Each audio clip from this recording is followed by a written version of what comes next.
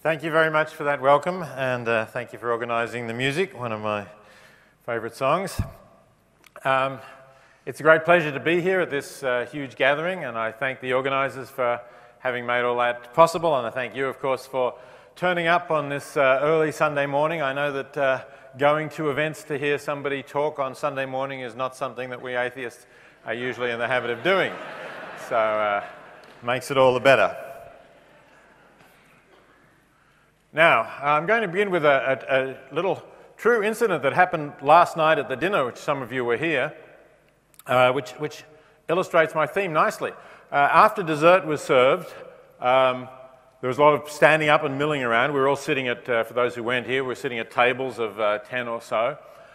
And I happened to notice that on the table where I was milling around, somebody had left their wallet in the middle of the table and got up and gone to talk to other people. What a fool! At an atheist convention. Didn't this person know that without God, everything is permitted and there's no morality? That's what Dostoevsky says in the Brothers Karamazov. If there is no God, everything is permitted. If there is no immortality, then there can be no virtue. And many religious people believe this. I've had people writing to me about this quite often. I'll read you a sample email I got a couple of years ago. Dear Sir, I read your writings with much interest, and overall I'm very impressed by them. However, I do have one rather fundamental query. How is it possible to hold notions of good and bad on an atheistic worldview? I understand you apply a utilitarian approach, but why is the greatest happiness for the greatest number a good thing when it's just piles of flesh and bones you are talking about? Why instead can't I define the selfish pursuit of my own interests as good? Who are you or anyone else to say otherwise? Well, it's true that I am a utilitarian, though the greatest happiness of the greatest number isn't completely accurate account of what I do think is a good thing. And of course, if we are talking about happiness, or if we're talking about satisfying human desires or preferences, or the preferences or desires of any sentient being, it can't be just piles of flesh and bones in the vivid image of this writer that we're talking about, because piles of flesh and bones don't experience happiness or pain, and they don't have desires or preferences. There has to be some conscious awareness. There has to be some sentience in the sense of there being subjective experiences for that to be the case. Now, it may of course be that these subjective experiences simply follow from a certain composition of matter, a certain brain physiology state of cells and so on. That's true. We certainly don't need to postulate any kind of special immaterial entities like spirits or souls in order to have subjective experiences. But I do think we need to have subjective experiences for us to have value. And in that sense, the idea that everything is just a pile of flesh and bones doesn't get us there. I think if you imagine a world in which there were no beings capable of conscious experiences at all, there would also be no possibility of morality. Not only that there would be no moral agents capable of thinking about right or wrong, but there would also be no moral patients, if you like. That is, no beings to whom one could do something that would be good or bad, because there would be no value in that world. There would be nothing that could go better or worse. Just as if I were to, say, pick up this glass and hurl it on the floor and smash it into many pieces, it would not really be worse for the glass in itself. It might be a nuisance. We have to watch out to sweep it up. But that's because we care about it. The glass itself does not have any intrinsic states that are good or bad, whereas we do, and non-human animals do as well, because they're capable of feeling pleasure or pain. So that, I think, is where value gets into the universe. But this challenge, whether from Dostoevsky or from the person who sent me that email, does have to be met. We still have to say, well, what is the nature of morality if we don't believe in religion? And I'm going to say a little bit about that and address the reasons why people think that somehow something is missing if you don't believe in God. Something is missing for the concept of morality that people think we need and want to have. And then I'm going to say a little bit more positively about what morality really is all about, how we can understand it on a non-religious worldview. So let's start with this point about, so who is to say what's good or bad without God? This is an ancient question that we find discussed in the beginnings of Western philosophy in ancient Greece 2,500 years ago in Plato. There's a famous dialogue, which I'm sure many of you will have already heard of, known as the Euthyphro. In Plato's dialogues, he typically has Socrates as present. Socrates is a mentor or teacher, present as one character in the dialogue, the one who puts essentially his viewpoint, and somebody else that he's discussing it with. And in the Euthyphro, Socrates is discussing with Euthyphro what it is to be pious, what piety is. We can, I think, roughly regard this as equivalent to what it is to be good, or what goodness or morality is. And Socrates makes this, presents this famous dilemma to Euthyphro. He says, is something good because the gods say that it's good, or is it good, or do the gods say that it's good because it is good? And for somebody who wants to say that morality must come from God, this is, I think, a real insoluble problem to which I haven't seen a satisfactory answer. Because if you say that something is good only because God says it is, you essentially make it arbitrary what good is, and you make God into a kind of arbitrary tyrant. If God had said that it's good to plant bombs in crowded marketplaces and blow up lots of men, women, and children as they go about their daily business, then that would be a good thing to do. And there may be some religious people in the world who actually believe that, as we tragically. And conversely, if God had said it's wrong to help somebody in distress when you can easily help them, then it would be wrong to help a stranger in distress. And you can't say, well, but God wouldn't have done that because God is good and God only chooses things that are good, because then, of course, you're saying that there is a notion of good that is independent of what God wills. So either God becomes an arbitrary tyrant, or there is some notion of good or bad independently of what God wills, presumably some objective criteria for saying that it's better to help people in need than to kill and maim them as they go about their daily business. So I don't think we can argue that we need God in order to have a conception of right and wrong at all. There must be some prior idea of right or wrong. Secondly, of course, people often say, well, okay, I'll grant you that there are things that are right and wrong, and I'll take the view that God tells us what's good, and it is good independently of God, but without God, we would not have known what the things were that are good.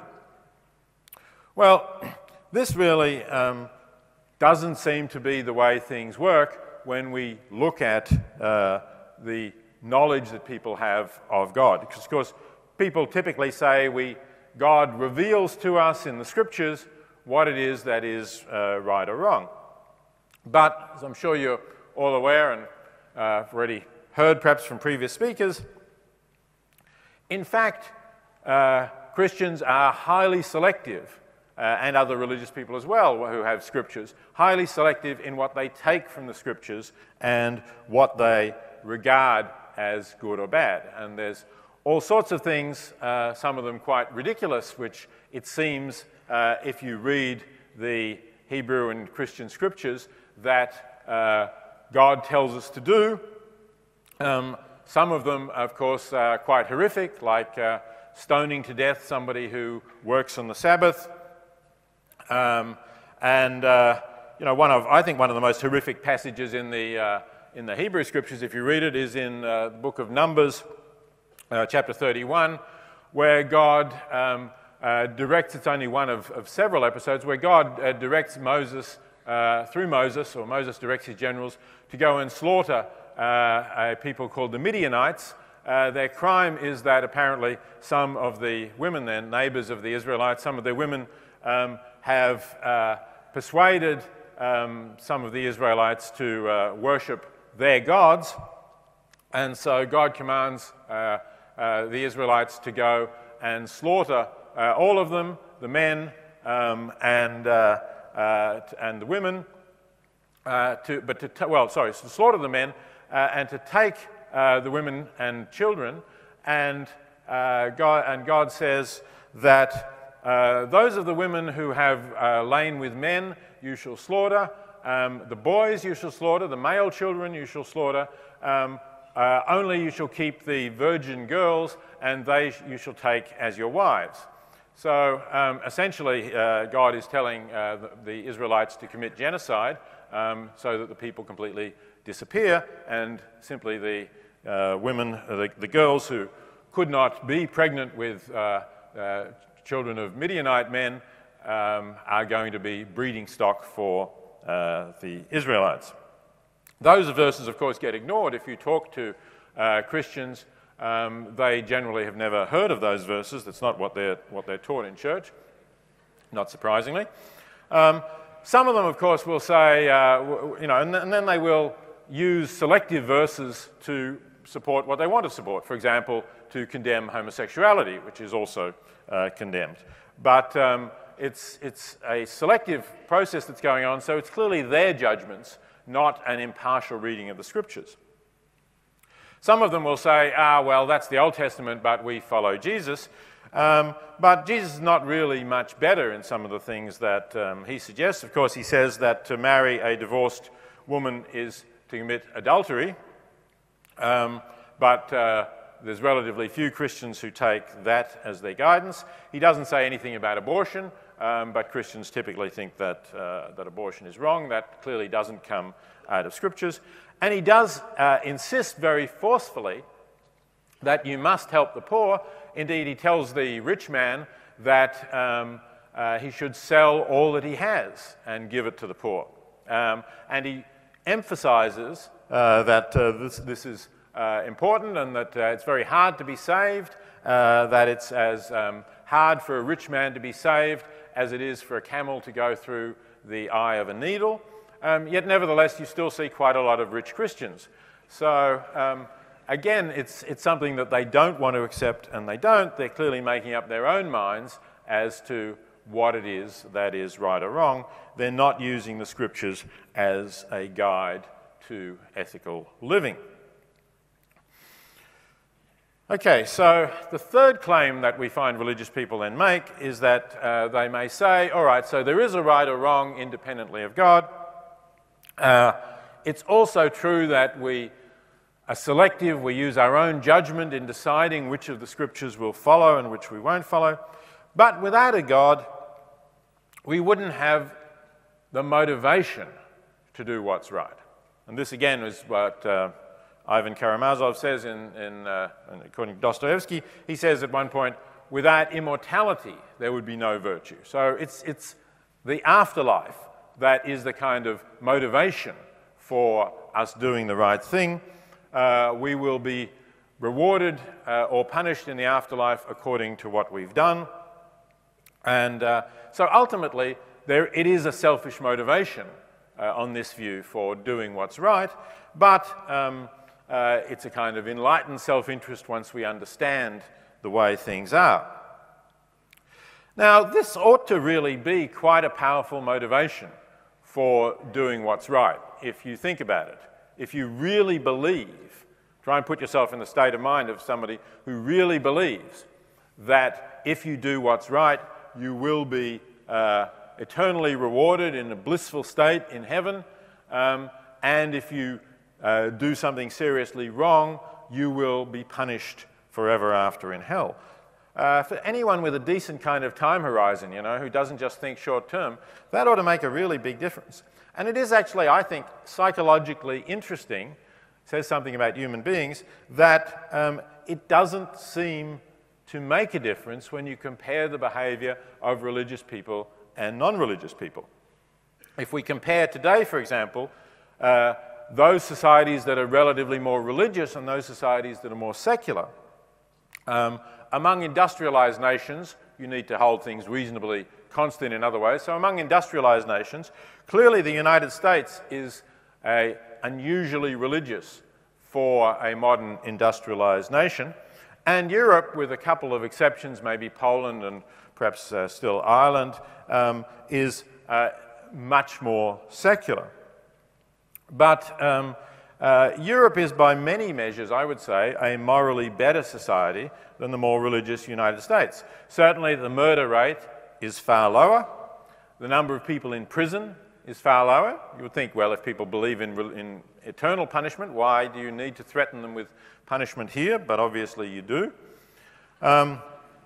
Although Jesus is reported, as I said, as saying that God will save those who fed the hungry, given drink to the thirsty, and clothed the naked, if you're weak and vulnerable, you'll be much better off in Europe, which generally has a decent welfare service and universal health coverage, than you will be in the United States, which, of course, as you know, is still struggling to get universal health coverage.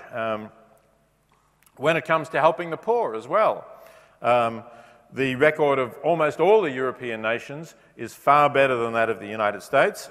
For example, Sweden, which is a relatively secular society, gives about 4 times as much in proportion to its gross national income as the United States. The United States has the highest juvenile mortality rates, that is death for young people, and pretty much the shortest lifespans. It has the highest abortion rate, despite opinion against abortion being much higher, according to polls. Highest abortion rates among democracies where abortion is legal, of course. And the highest sexually transmitted disease infection rates, and the highest teen pregnancy rates as well. And then, of course, we're all familiar with the fact that we've had a lot of publicity in recent years about not just Christians in general, but these religious leaders, priests, evangelical leaders and others, who are constantly talking about sin and yet seem to be unable to stop themselves from a wide variety of what they themselves consider to be the most vile kinds of sins for which they might well expect on their beliefs to be punished. So you have to assume that belief in hellfire is really not very efficacious in controlling behaviour. Now, I think we have to be balanced here. I can't say that atheists have a fantastic record of being virtuous either. We've certainly had all sorts of atrocities committed by atheists, such as Stalin and Pol Pot. There's no doubt of that.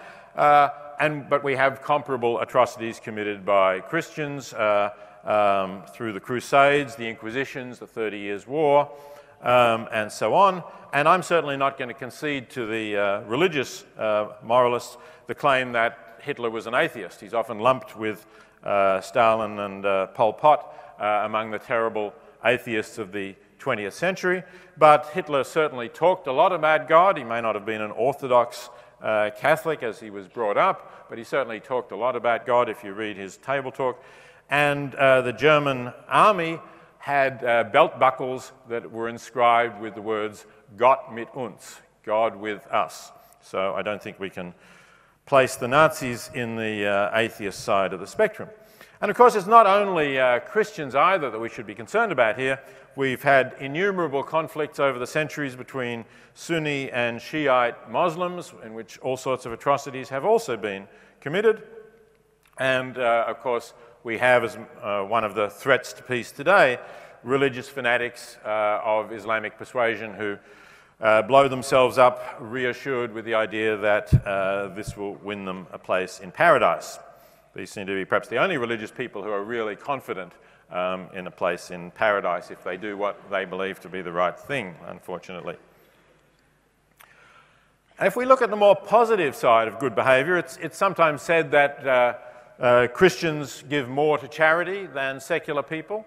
There's some support for that if you look at the statistics about how much is given to charity in the United States, but if you look at what charities people are giving to, the largest slice of the charitable pie in the United States is religious institutions themselves.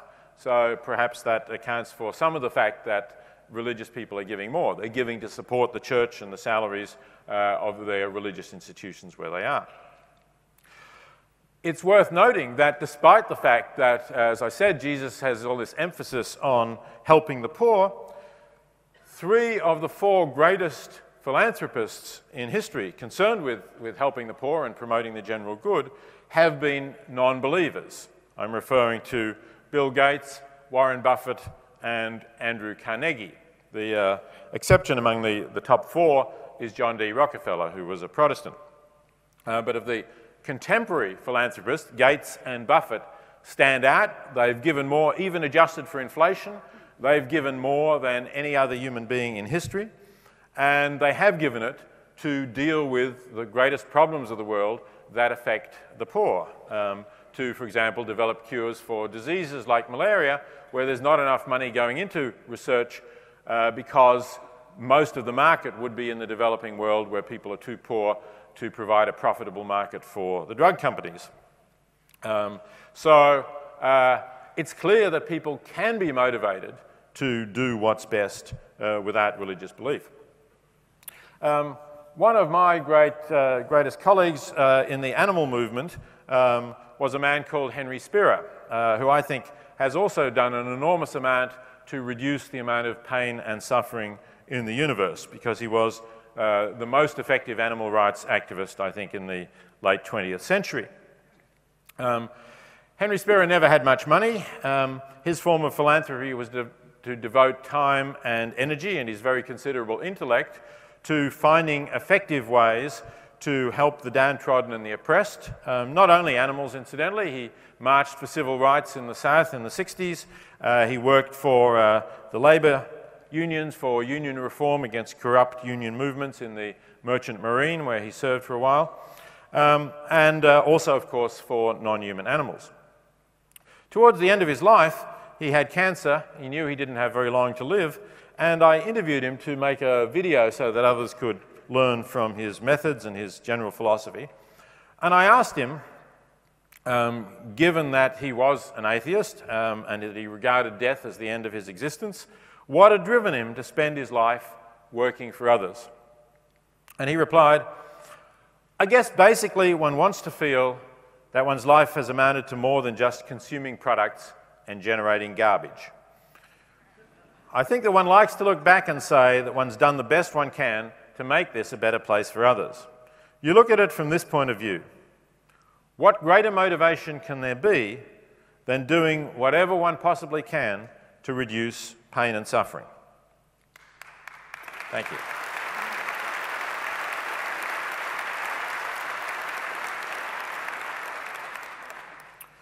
Still, you might say, so what is morality? If morality is not from God, I've sort of dismissed now the arguments for thinking that we need to believe in God for there to be morality. But still, you might say, what is morality? Where does it come from? I see morality as a natural, evolved phenomenon. I'm with people like Richard Dawkins, you'll be hearing from later today, of course, on that. And consistent with that, we find that moral practices are more universal than you would expect. They're more universal than you would expect given the diversity of religions in the world, religious teachings.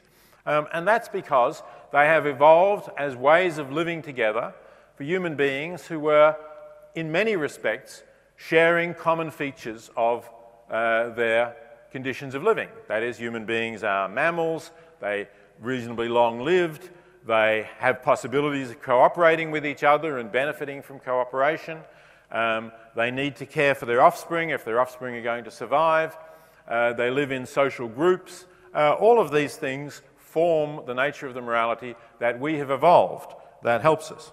And that's why, when we compare religious cultures, we have developed this kind of moral faculty that makes us have quite a lot of common judgments. For instance, judgments that you should look after your children, that you have an obligation, a responsibility to care for your children. Also judgments about reciprocity. A lot of morality is concerned with the idea that if you do something good for me, I should do something good back to you. But conversely, if you do something bad to me, I'm entitled to do something bad to you. That's this morality of tit for tat, if you like, which has been shown to work pretty well to foster cooperation, to foster the idea that it's better to work together. And so we all mutually benefit because we work together. For this reason, I don't agree with those people, including some atheists, who say that Jesus was a great ethical teacher. I think there are some things that Jesus said that are laudable, if you like, but there are certainly other things that are not. And the one that particularly relates to what I'm saying now is the idea of turning the other cheek. If somebody smites you on the cheek, turn the other cheek. This is supposed to be a very noble, laudable teaching that we should follow. Now again, it's one of these things, of course, that Christians typically don't follow. Certainly George W. Bush, the most strongly Christian recent president of the United States, was not notable for following that one. But, you know, I don't condemn him for that. I do condemn him for a lot of decisions, but not for that. Because what happens if you do turn the other cheek? Well, what happens clearly is that those who are prepared to smite you will smite you again until they get whatever it is they want. It does not foster a spirit of cooperation. It fosters an idea in which some people will play you for a sucker and get away with it, and because they get away with it, they will thrive and they will reproduce, and eventually you will therefore get a society that is dominated by those who think that you don't have to cooperate with others, you can just use force to get what it is you want. And that's not even as a society. It's not going to thrive as a society because it won't have the basic elements of cooperation that make things go better for us. So I think it is actually better to say that if somebody cheats you or tries to turn you into a sucker, you should retaliate. Or, of course, if we have a social system that retaliates, if we have a law that does that, better still. But you can't simply take it because what you want is a society in which those who are bona fide cooperators, those who do things for others and don't try to get away with a one-sided exchange, are the ones who thrive in society, and we'll all do better in that way. So that kind of morality is, in fact, quite universal, despite some religious teachings to the contrary. Now, there's a lot of empirical work going on about the origins of morality and how it works, and it has been really interesting in showing that some of these moral responses or moral judgments that we make are actually hardwired into us. They're something that we have biological responses, intuitive responses to certain situations. And sometimes you call it a yuck response. If somebody describes something, you think, oh, that's yucky, and that is pretty close to saying that something is wrong. And very often if you ask people moral judgments, and you can do this, for instance, while you're getting an image of what's going on in their brain, a real-time using functional magnetic resonance imaging of what's going on in their brain, you see that there's a kind of really instant response when you describe a situation. And if you then ask them to give reasons, that comes later, comes more slowly. And quite often people can't give reasons, even though they've got this kind of instant response to things. So we have evolved intuitions, and that forms a large part of morality, and that's a large part of why we make these judgments that are common judgments despite having different sets of cultures and moral beliefs. But even though that's natural, I don't think we should take that always as our standard. It might quite often be a good guide. So, you see somebody hitting a child, for instance, you have an instant negative response and you want to get that person to stop. Okay, that's probably, in most cases, a good guide to that there is something wrong going on here. But our moral judgments have evolved for situations that we were familiar with. They haven't evolved for a whole range of situations. And I think that we need to get beyond them. In some cases, they may actually give us the wrong judgments. For example, there's some suggestions that we have these kind of intuitive responses that have a certain element of xenophobia in them, certain element of hostility to strangers and to others and to people who look very different to us. So in other words, there is possibly some kind of biological component to a certain instinctive racism. And that's something that obviously we need to get over.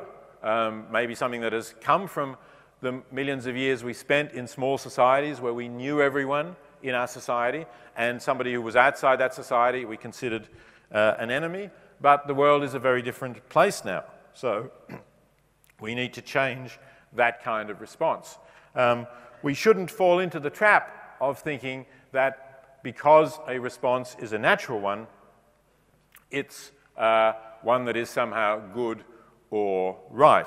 I think that very often the judgment that something is unnatural is used as a synonym for saying that it's wrong, but we have to go beyond that as well, because the world in which we live is not that in which we evolved.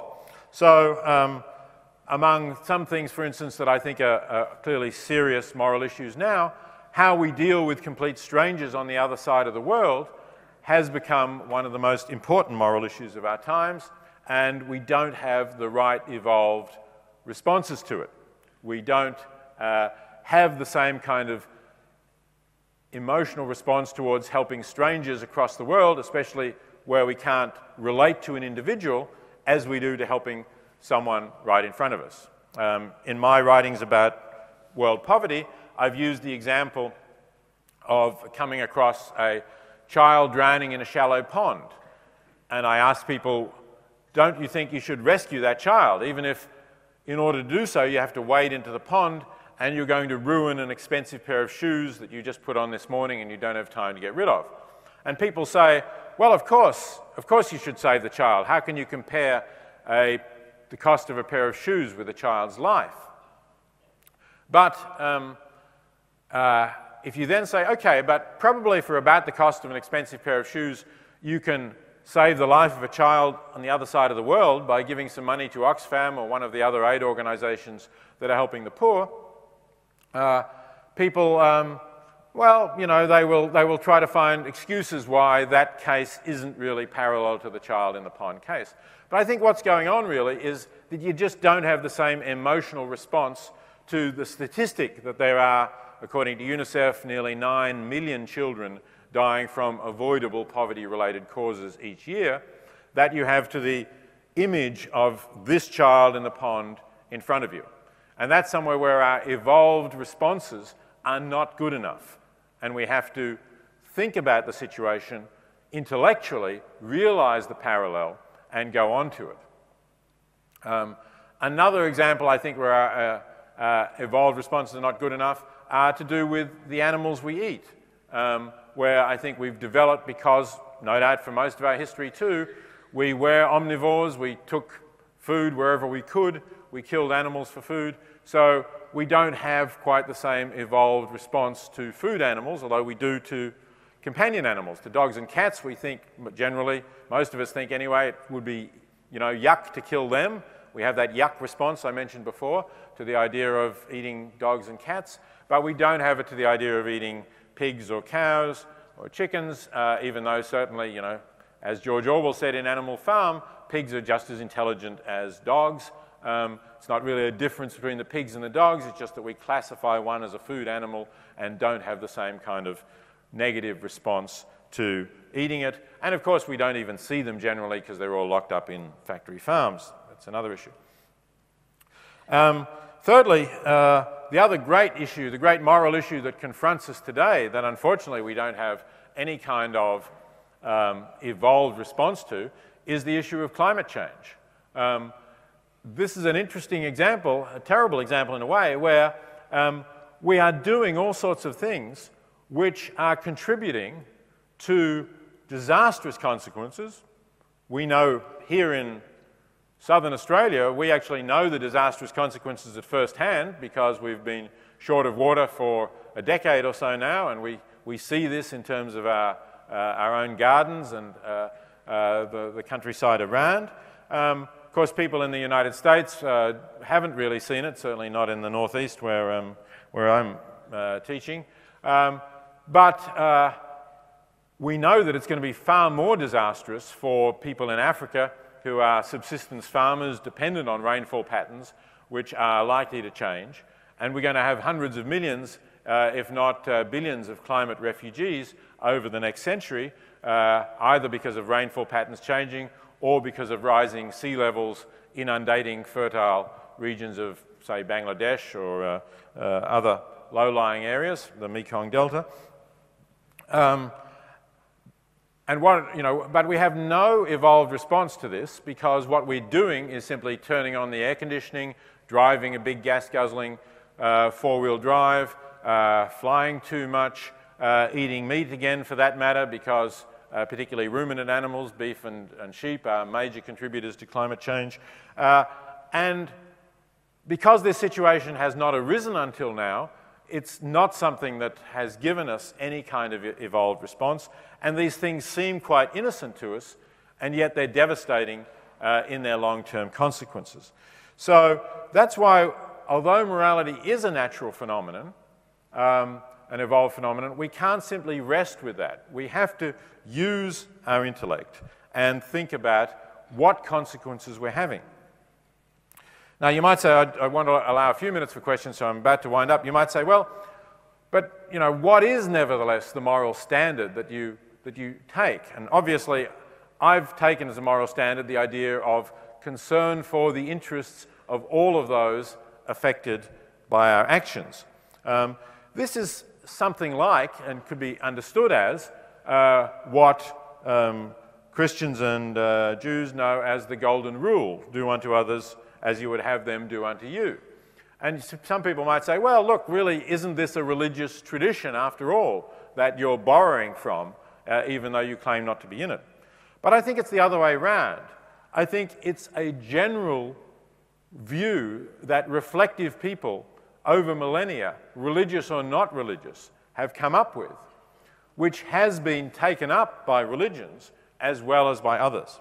So the idea of the Golden Rule, treat others as you would have them treat you, is something that I think comes out of this evolutionary idea of reciprocity and cooperation that I mentioned before, and that you can find, therefore, in a wide variety of cultures, and in roughly chronological order.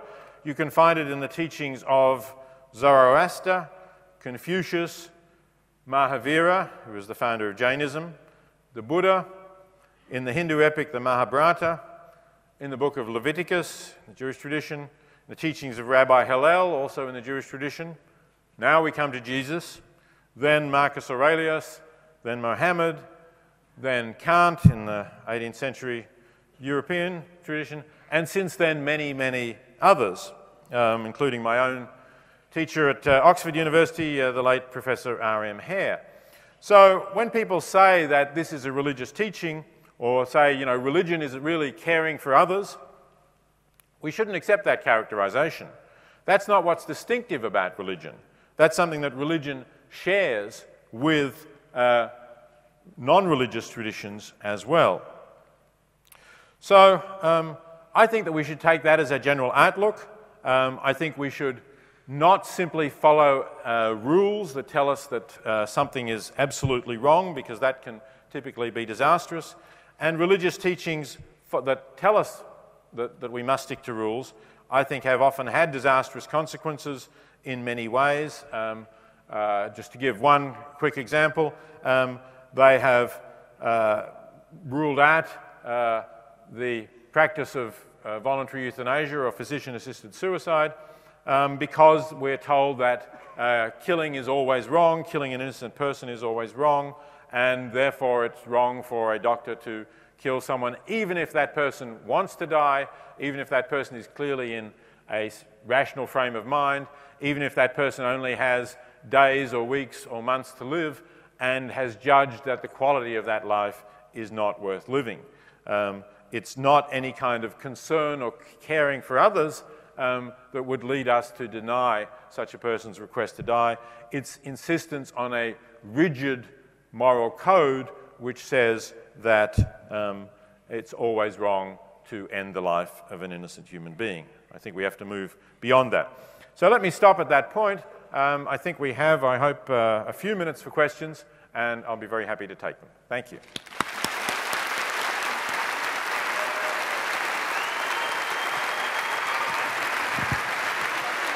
Line up, maybe line up the steps. We do have mics in the aisles, front, middle, and there. We'll take as many questions as we can for the time we have. Do we have someone down here to... Good morning, Dr. Singer, and on behalf of everyone, thank you very much for your presentation this morning. You use as a bolster for a system of secular ethics a lot of examples from the West, and what typifies the West is a strong social contract. In many other times and places around the world, the social contract has not been as strong, and I wonder whether you have discounted the powerful force that religion has been to enforce more virtuous conduct in situations like that. Because if a person believes that they are being judged, even in their private conduct, by an invisible arbiter, they will be more virtuous. Isn't it true that in many other parts of the world where the social contract is not as developed or as just, that belief that you are being judged by God is actually a force for good? Well, I don't think that the West has any monopoly on places that are, I'm not sure about the term social contract, which tends to come out of the Western tradition, but places that have a strong sense of public order and concern for others. I don't think the West has a monopoly on that. I think if you look at China and the Confucian tradition, it's clearly not a religious tradition, but it has a strong sense of duty to the public, and I wouldn't say that there was any less virtue in general in the population of China or Japan, which was also influenced by that tradition, than there has been in the West. Now, there may be other places where there was less of an ordered state, and that, I think, means that there is more danger to life, there is more, if you like, kill or be killed kind of attitude in some circumstances. But I don't think we should exaggerate even that, because generally speaking, most people have lived in reasonably peaceful circumstances in, say, small-scale societies, which prevailed for most of the time that our species has been here. And I don't know of any, surveys that show that there has been more virtue in the West and or in religious societies, and less in others that were not religious. If you are aware of some figures on that, it would be interesting to see them, but clearly it would be very difficult to get proper comparisons of very different societies. All right, is there someone in the middle aisle up here? Peter, thank you for your talk. You briefly touched on it with the drowning boy example, that we know, especially in the environment and in religion, that people don't connect very well with their actions when they're externalized and they're different, or they're spaced over time or place. Does ethics provide any aspect to a framework with how we can get people to engage with their actions when they don't see them directly? Well, philosophical ethics is really concerned with trying to work out the nature of ethics and which ethical views are more defensible than others. The question that you've asked moves more to psychological questions. So that is, if somebody accepts the idea that something is right or wrong, how do you get them to act on that? And I think that's certainly a huge problem for anyone, religious or non-religious, concerned about getting people to act in a better way. Because, as I said, although you might think it would make sense that people who are religious, and particularly if they believe in a reward and punishment in the afterlife, act a lot better than those who don't, they have this extra motivation, it doesn't really seem to work that way. So I don't really know the answers. I mean, there's a fair amount of psychological research going on with these questions, and in my book, The Life You Can Save, I summarize some of the psychological research specifically about what fosters people acting altruistically, what fosters people acting to help others, and what is a barrier. And it seems like it's factors that have nothing to do with religious belief. For example, one of the big factors that makes someone more likely to help somebody else is if they see that others are doing it. Psychologists have set up examples where there's somebody who seems to be in distress and need help, and there's a stooge who is helping. And if the stooge is helping, then the real subject of the experiment is likely to help. And if the stooge doesn't help, just ignores the person in distress, the person is much less likely to help too. And very strange little factors. There's a funny story which maybe fits quite nicely here, some experiments done by a Princeton colleague of mine, where they wanted to see what factors would affect whether somebody helped somebody who was lying beside a pathway, apparently suffering a heart attack or some distressing condition like that. And they used theology students at the Princeton Theological Seminary as their subjects. And they told them that they had to go to give a lecture on the Good Samaritan, the story of the Good Samaritan. And they divided them into two groups. They were in building A to be briefed before the lecture, and then they had to go to building B. And of course, on the pathway between building A and building B was the person groaning in distress by the pathway. They divided them into two groups. Group A, after briefing, they said, okay, well, you might as well head over to building B now. You've got plenty of time, but you might as well leave now. And Group B, they said, oh, we've left it a bit late. You better hurry or you'll be late for your lecture. And that turned out to be the decisive factor as to whether people helped or not. Only a very small minority of those who were in a hurry stopped to help the stranger, even though they were about to give a lecture on the Good Samaritan.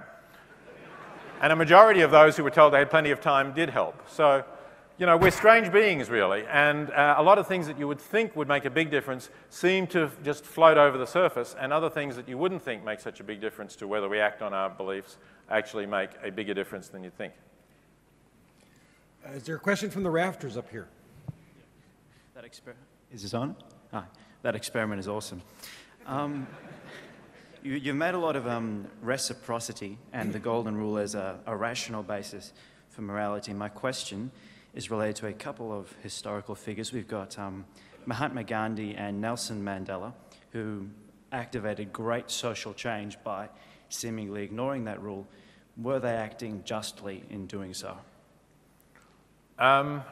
Well, I certainly think that they were, you know, doing something that was right, and they were doing something that clearly had a great effect. Now, there may well be circumstances where you can have better consequences by ignoring that rule, particularly if you're in a position of physical weakness or military weakness, but moral strength. And I think that's what they were doing in this situation. Martin Luther King, you can add to this. So if you're dealing with a foe who in some way is vulnerable to the power of moral example, then it may be the right thing to do simply because it will lead to the best consequences. And as I said, I think that's really what counts. So, yes, against the British, Gandhi could do that very successfully, and he probably could not have succeeded by trying to strike militarily. Had he been dealing with the Nazis, I don't think it would have had the same result, unfortunately. All right, down back here to the front. You mentioned the fact that Pol Pot and Stalin were atheists. Atheists are often supposed to take the blame for the crimes of these people. I'm personally not prepared to do so. What do you think about the argument that religious violence is motivated by religion, therefore, in a sense, they should take the blame, but atheist violence is motivated by some other pathology unrelated to atheism, and therefore we shouldn't take the blame for it. We don't have to. Well,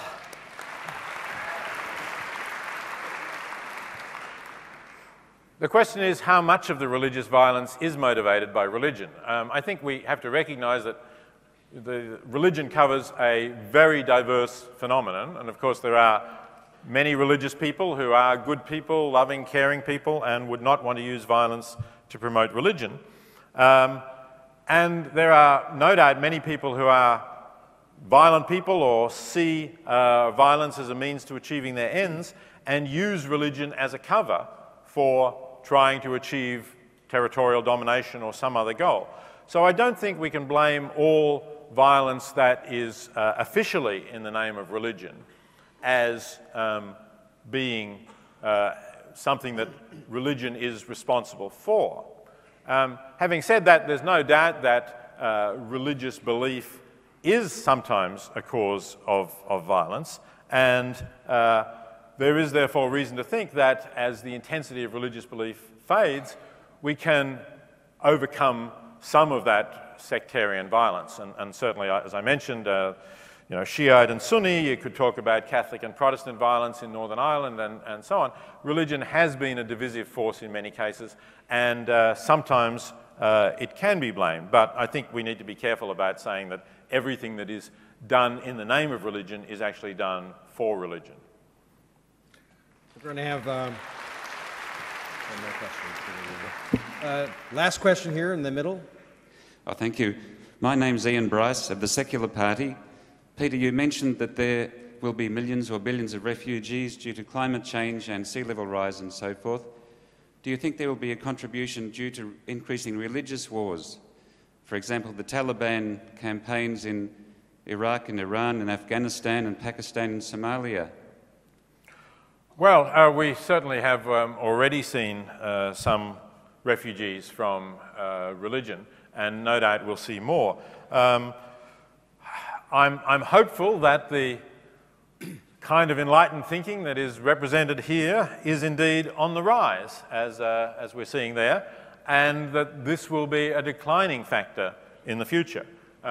We need to try to make that so. But let me just say one thought that gives rise to that did occur to me last night as well. In fact, I said to the not stamp collector guy, Steve, about the videos that he made, that it'd be great to make videos that didn't just take horrible passages from the Jewish and Christian scriptures and show how absurd they are, but took them from the Quran and maybe translated them into Arabic as well and put them on YouTube.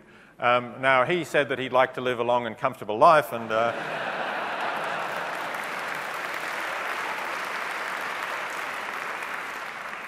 but I do think that we actually, need to focus atheist teachings not only on the Western world and on the Jewish and Christian groups, but on Islam as well, if we're to reduce some of the consequences, unfortunate consequences of religion that we've been seeing. Thank you very much for your